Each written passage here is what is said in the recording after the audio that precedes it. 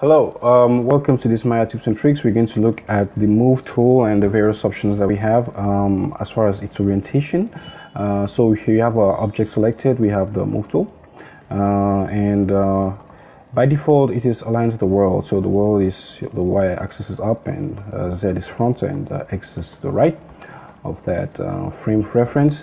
So we can move it like this, in the world axis, or if you have an object rotated like this, for example, we see, and we want to move it in one direction, we see that the axes are not properly aligned anymore. So then we can switch, to the object, which takes into account the object's rotation. And we have, right now, the option of moving like that and like that. Sorry, and like this. The other option is components. This one is very handy, but let me go back to 0.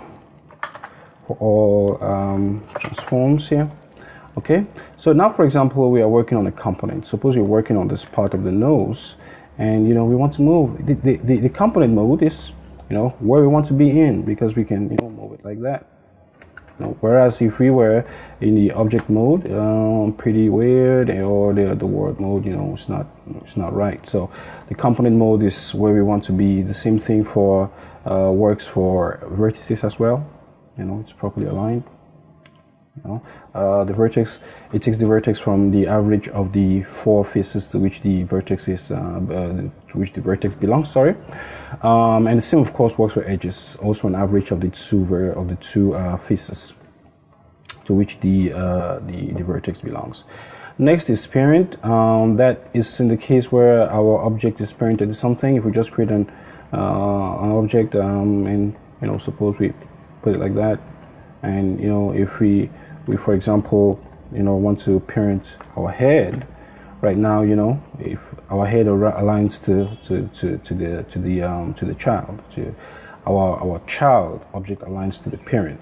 So we could be in, if we select this, we're in object or objects not oriented, or the world, or if you go to parent, then we see it turns to the parent axis. It just copies the parent's frame of reference. Okay.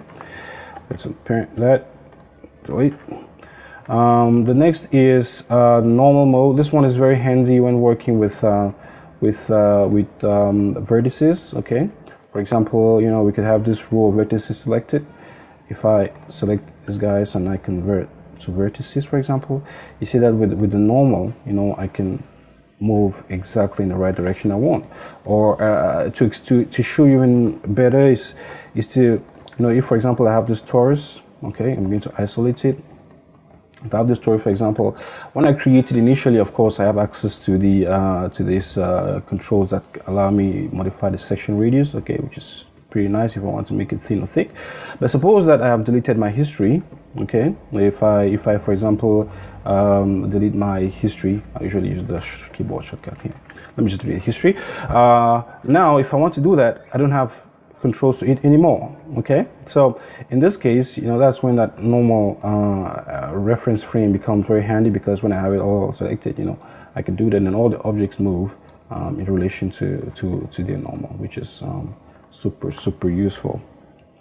The next we're going to be looking at is of course, for an object, normal is irrelevant.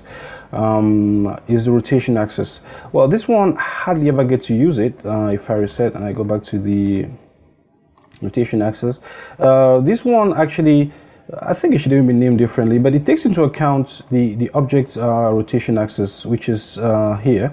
This value could be different for, let's say for example 60, and you have your object like that. You see, when you are in the or along the rotation axis, it should say something rather like not along rotation axis. That's what it should say here. But that's what it does, because if you use your object reference frame, you see it takes into account that rotation axis, but this guy does not. Okay, so it should rather be not along the rotation axis, but I don't know why they named it like that. The next is live object. If we go back and zero this value, if we have a live object in our scene, for example, let's take this sphere, okay, and turn it into a live object. If I can find the right controls, should be here. If I turn it into a live object, for example, it becomes live.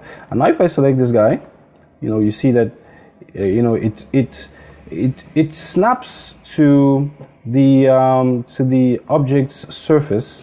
Okay, it's rather like a snapping kind of thing. I would rather have thought that it would follow the orientation of the position on the surface of which it is, but it does not. So you know, it's rather it just snaps to the surface of the object. Okay, of the live object. Let's unlive it and delete it. The last one is custom. This one is, you know, depending on how you want to move it. You know, suppose for example we want to move our object along a specific angle, specific axis. Let's take this for example. Suppose we want to move our object along this. You know, if we come here and we say for example face, you know, it would wait for us to select a face, and if we select a face, now we have our object, you know, aligned, or we can move it in in the direction of that face. And of course, you know, it goes off immediately. You click elsewhere, but you can definitely come back by middle clicking here like that, or middle clicking, and you know, it goes back. And so that's pretty it as far as the axis orientation of the move tool is concerned.